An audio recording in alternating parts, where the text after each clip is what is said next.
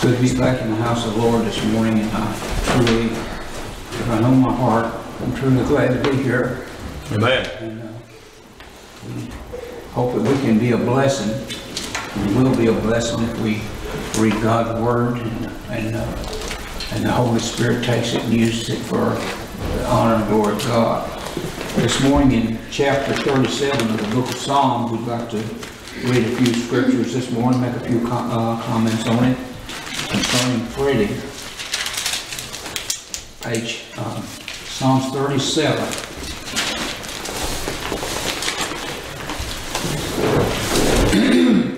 In verse 1 of the book of Psalms, chapter 37, it says, "Fret not thyself because of evildoers, neither be thou envious against the workers of iniquity."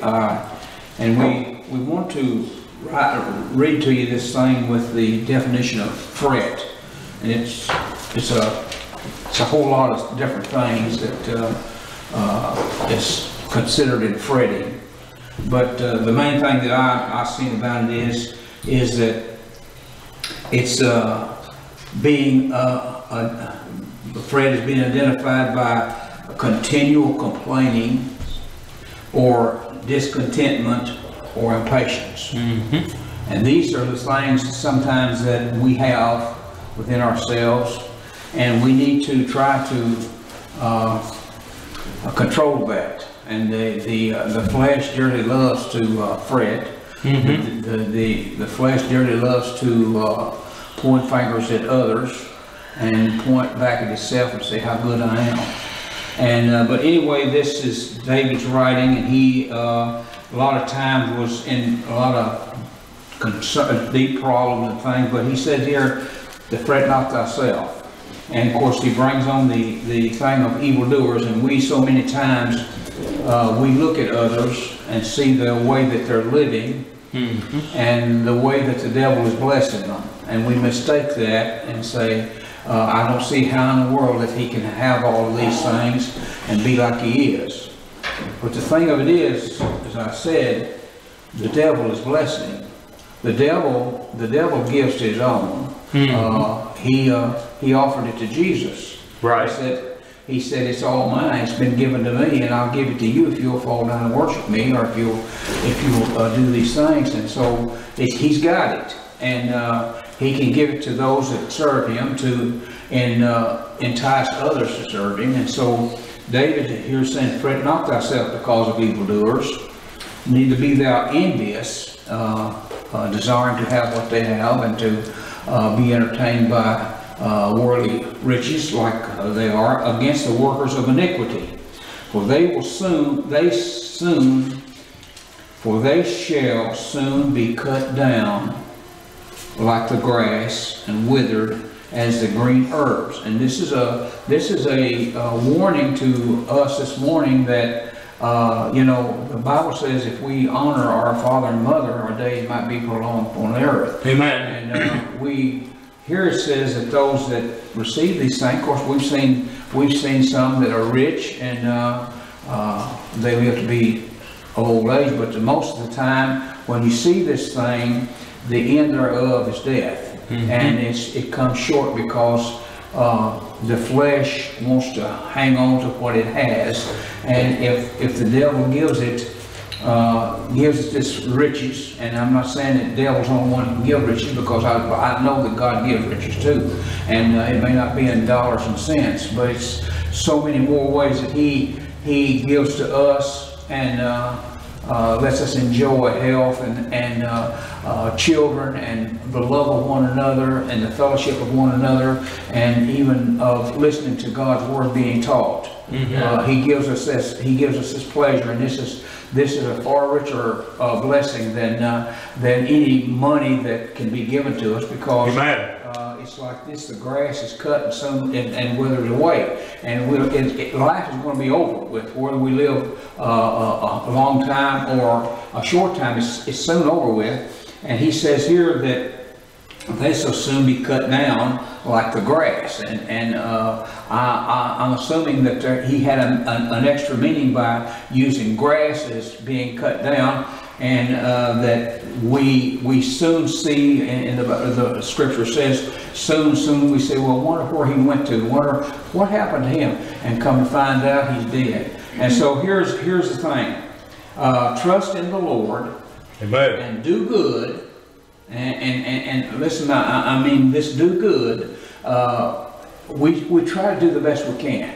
Now we're not going to be good, because the Bible says that there's none good except the Father, and that's a perfect thing. But we can do good, a type of, and do as close to as good as we can, because in this flesh we're not going to do perfect. We're not going to be perfect.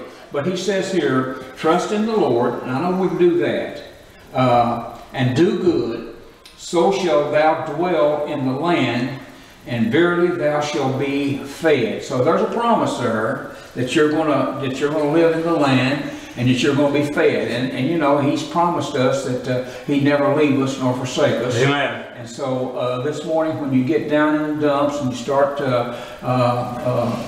wondering about what's going to happen to you and how this is going to happen and that's going to happen, remember this, that he gave us this promise that he'd never leave us. Now, you know, you may sometimes feel like, well, hey, he's left behind dry. But listen, people, he's not.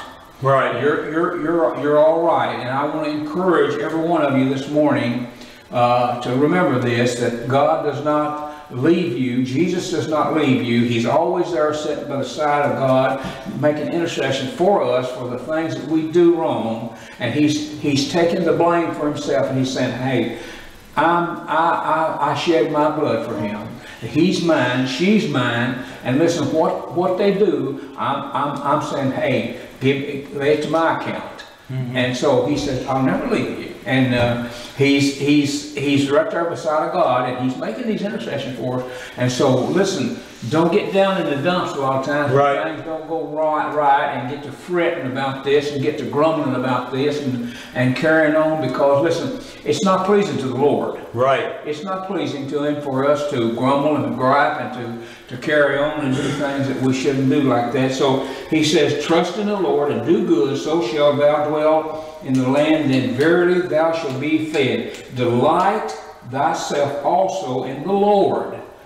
Hey, that's something this morning that if we can delight ourselves in the Lord, like this body delights in eating or sleeping or doing other things that it loves to, we need to delight ourselves in the Lord. We need to put him out there first every morning and say, hey, I'm here, I want to serve you, I want to know what you want me to do, and talk to the Lord like you should. And hey, he's there listening. Amen. Because Jesus is telling him what we're saying.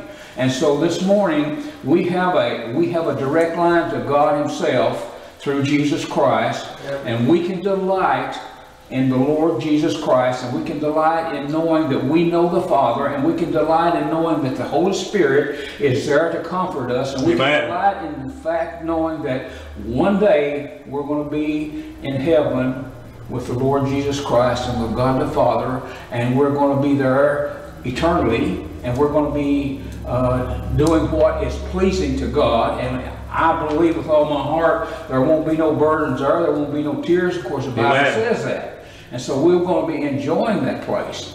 And he said here, delight thyself also in the Lord, and he shall give thee the desires of thine heart. Now, again, if we delight in the Lord, the desires of our heart will not be as much on the earth as those that are fretting and carrying on all the time. We'll have these desires, because I mean, it's natural for the flesh to have desires, to want things, and we sometimes we want them. But the thing that we need to do is, before we go off the deep end about some of these things, is ask the Lord, do I need them?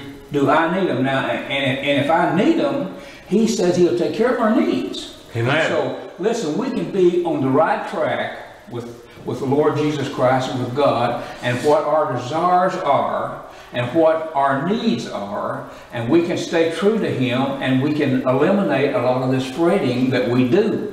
And here he says, commit thy ways unto the Lord, trust also in him, and he shall bring it to pass. And so, I mean, I know it. I know what he can do. I have seen it in my life. Amen. I've seen it in other people's lives. I'm enjoying it today. I have enjoyed it, and I will continue to enjoy it because he will bring it to pass. And sometimes we get a little bit anxious, but listen, when the time is right, he'll do it. And until that time, you just be patient and wait on him, because this thing of patience will overcome this fretting. And you won't be impatient about these things, and you'll wait, because listen, you've got to accept the fact that he said he could do it, he would do it. And if you believe it, then you know that he's going to do it. So just sit still and don't get excited about it, because when the time comes, he'll do it. Amen. And here he says, and he shall bring forth thy righteousness as the light, and thy judgment as the noonday. Rest in the Lord and wait patiently for him. Fret not thyself because of him who prospereth in his own way, because of the man who bringeth wicked devices to pass. And so again, we see this stuff going on all the time in our world of everybody doing this wickedness, and so many of them, they are gaining by it. But listen, Jesus don't want us to look at that, because we need to be looking at something else. Amen. And that's him. Because listen, he is our brother, Jesus Christ. He's our Savior, Jesus Christ. And he is the Son of God that created everything. Right. So if we can focus on Jesus Christ and on God and on the Holy Spirit, listen, we'll bypass a lot of this fretting, and we'll bypass a lot of this looking over here and saying, boy, I wish I had what they've got. Because listen, the wicked have it. But it don't last long, because like you said, it's cut down with the grass. And you know, if you think about cutting the grass, how often do you cut it? You cut it when it gets just a little bit off. So this morning, these are some of the things that will help us when things we think gets going wrong, because this flesh, it's always fretting, because it's saying, well, this is going to happen, and this is going to happen, and I hope this don't happen. And it's always thinking about the worst thing in the world that can happen to us.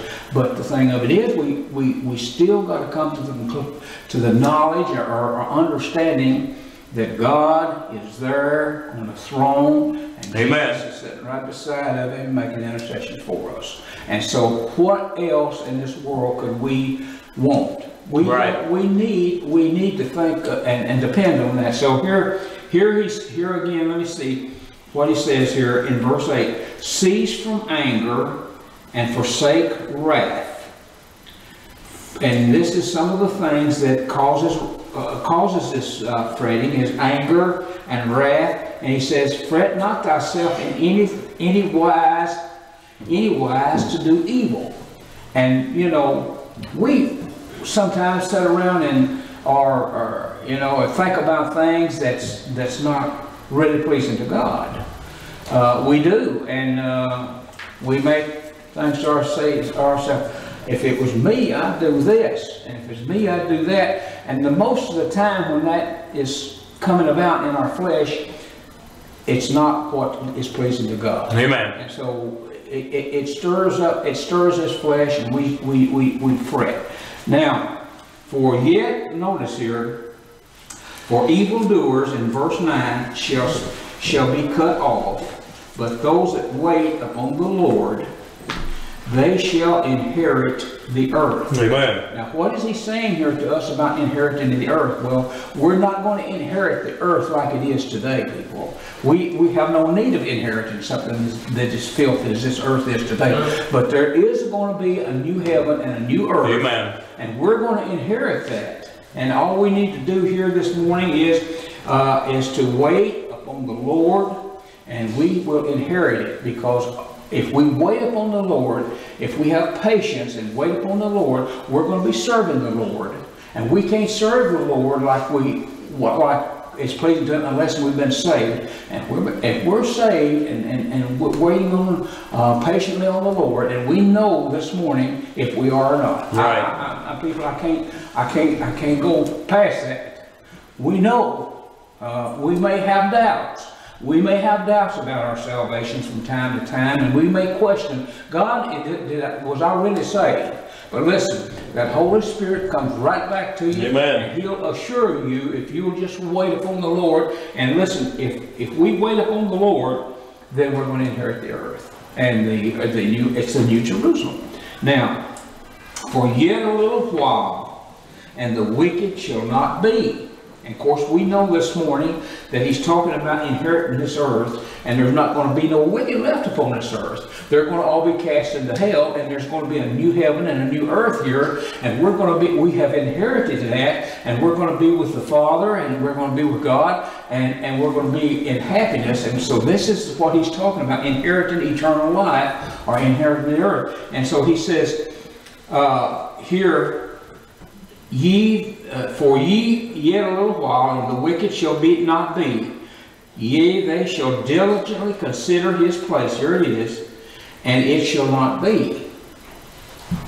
But the meek shall inherit the earth. Amen. And shall delight themselves in the abundance of peace. And people, this meekness, it's one of the best blessings that a human being can have, is to be meek.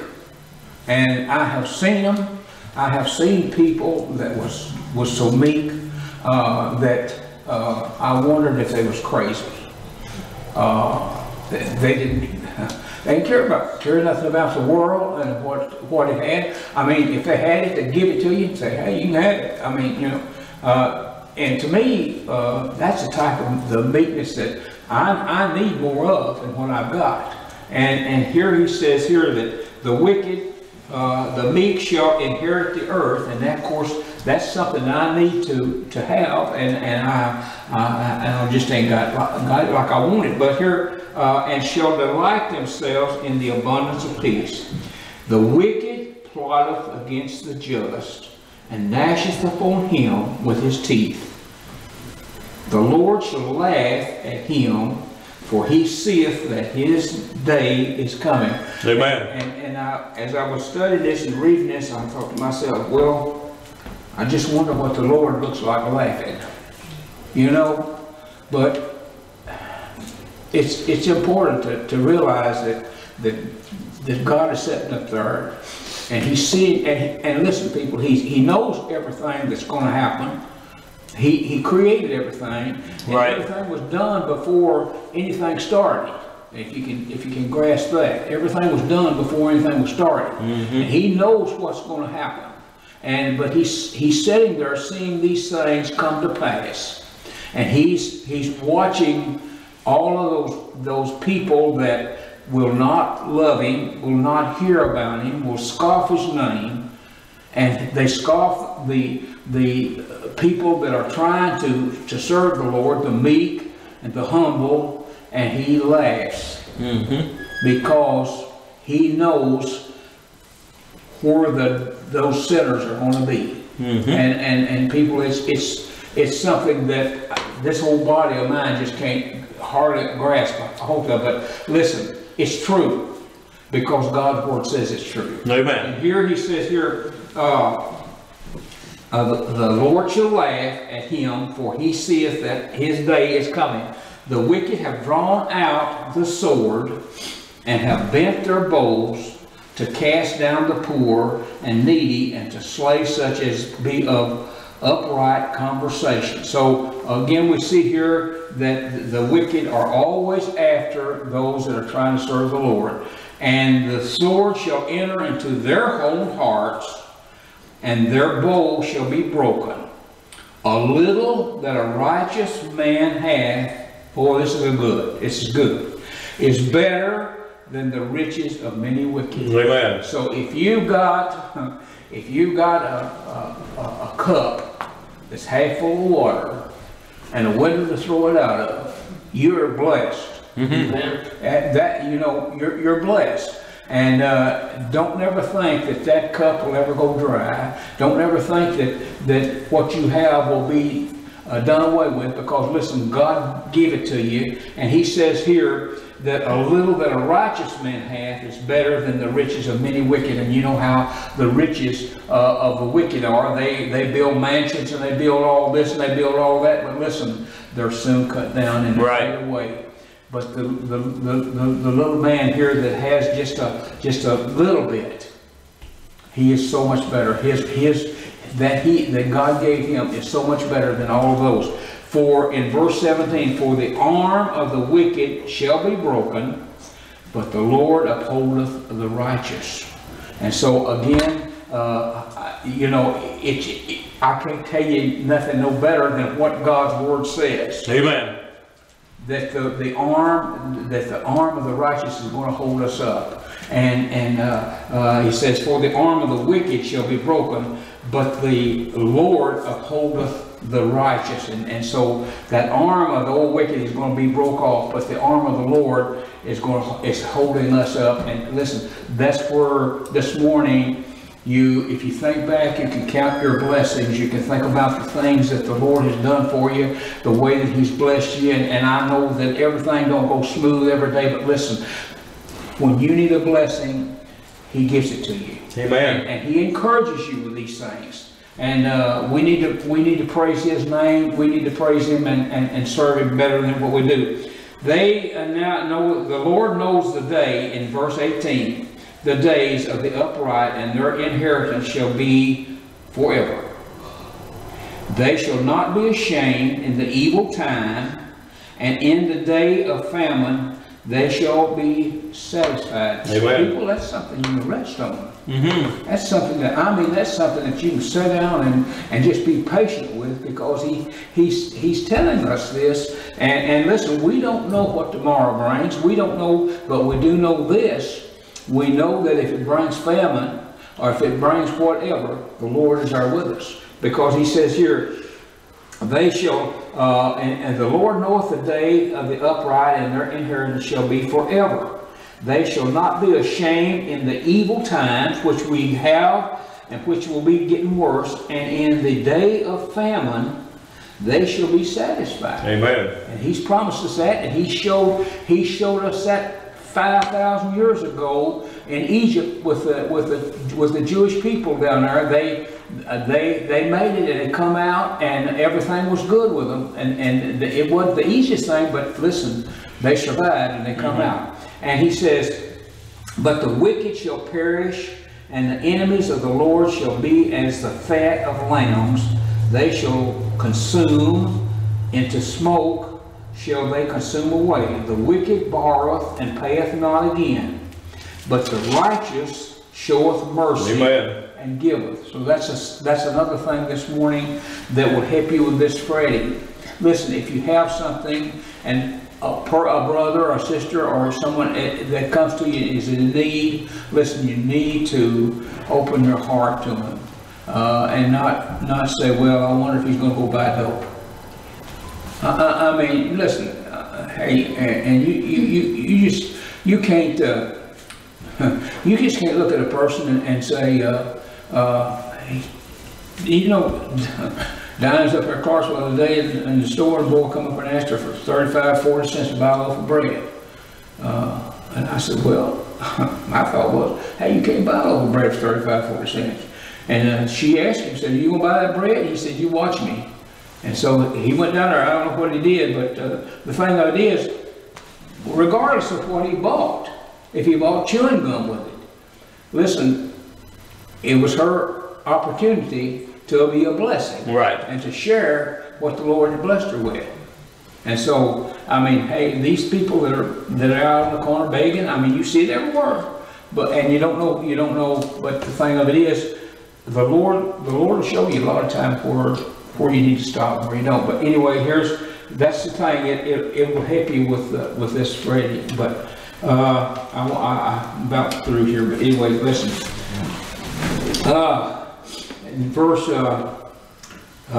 22, for such as be blessed of him shall inherit the earth, and they that be cursed of him shall be cut off.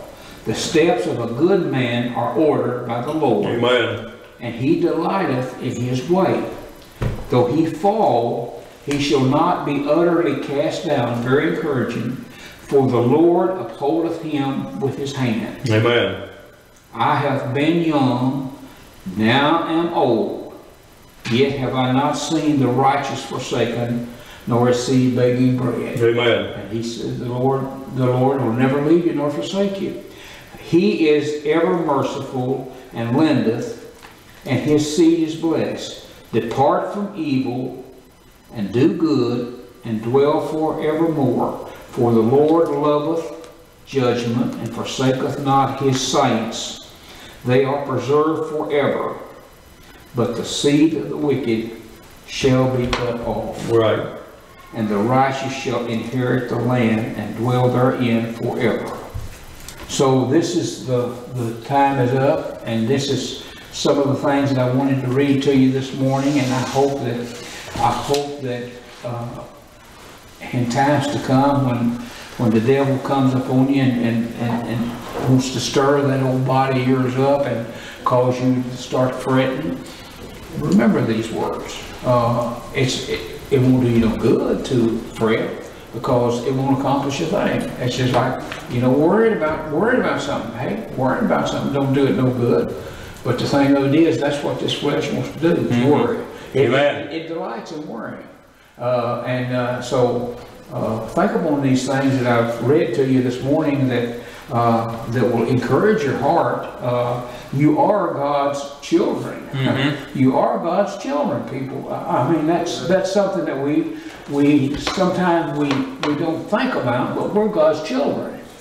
And that should mean all the world to you. Amen. And that should encourage you to go on another mile, and we're not far from going home. So enjoy it. Enjoy the ride, because you get old and you look back on your younger days and you say, well, I wish I have did something different from what I did. Well, you've got another day to live for the Lord, and you do this day in a way that would be pleasing to the Lord, and when you look back later on, you say, well, that was a good day. So we thank you for listening to our Sunday school. Thank you.